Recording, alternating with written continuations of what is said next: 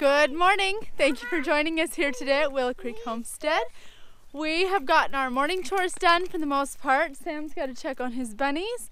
And today we are going to face a fear that has left me frozen. That's one of our favorite lines from a song that we enjoy off Pete's Dragon, The Garden. I in the past have grown tomatoes, peppers, you know, your regular garden stuff. But with my autoimmune issue, I can't eat any of those things that I know how to grow.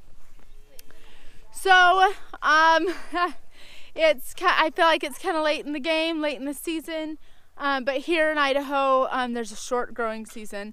So I guess when I say late in the game, there's certain things that I don't know if I should have started inside before trying outside. So I'm gonna call in reinforcements, which is my mom.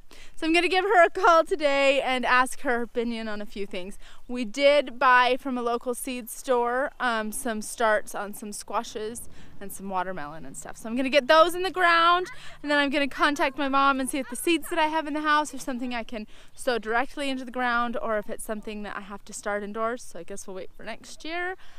We would really like to improve our garden plot.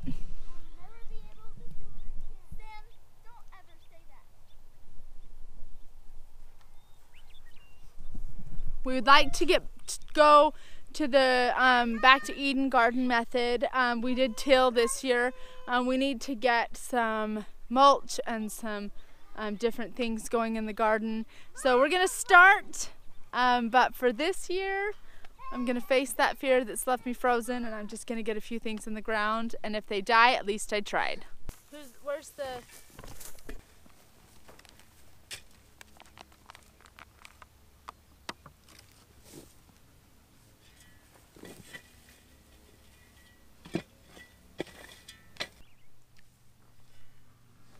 So we're gonna plant the watermelon over here. This is Missy's. Last year we planted her a watermelon from seed, and it grew really well. And then the earwigs and the chickens. The earwigs started eating it, and then the chickens finished it off because Missy forgot to close them up that day. I want so sad times. You want that to be yours? Okay, Sarah's is the butternut squash, so that's good to know. So Missy is going to be in charge of taking care of these watermelons. They're crimson sweets. We've not had good luck in growing watermelon, even as a kid. I don't know, we've never had the greatest luck. So we're excited to try. We are gonna put it up front by our willow and by our herb garden that is overgrown with grasses. Let's get it in the ground. Missy, okay. Squeeze the bottoms. Squeeze it all around. You sure we're doing it?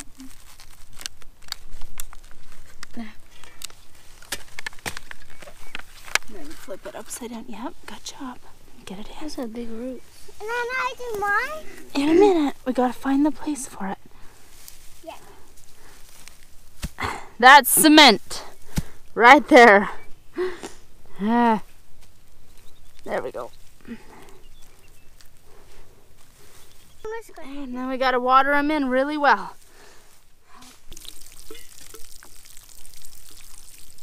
What kind of squash is it, Sarah? Butter squash. Butter squash? Mm-hmm. Yum. Okay, let's put Sarah's squashes right here. Mm-hmm. Okay, here. Let's put it in the ground. Okay, now go on. You're not helpful. You gonna help me? Come help me. Stick this in the ground when you're done. Come help me put your squashes in. Good job. Now put the dirt in like this. You helping? Good job. Awesome. Okay, you're in charge of this. You have to water it, honey. I'll help you. Every day. Good job. Good job, Sarah. Squeeze the bottoms. Stop. There's a worm in there. Hey, come on, leave it there. There's a worm in there. That's a worm. What are you going to plant? Spaghetti squash and this squash. Acorn squash too. Okay, push it. I planted the spaghetti squash and I watered the spaghetti squash. Some I wanted to plant the acorn squash. Sammy. Awesome. We will get those watered in for the day, and I think I'll get to the seeds maybe a little later tonight or tomorrow. We've got a lot to get done today. So thanks for joining us today on this crazy adventure we call homesteading. Make sure to like, comment, and subscribe. Hopefully we'll see you tomorrow.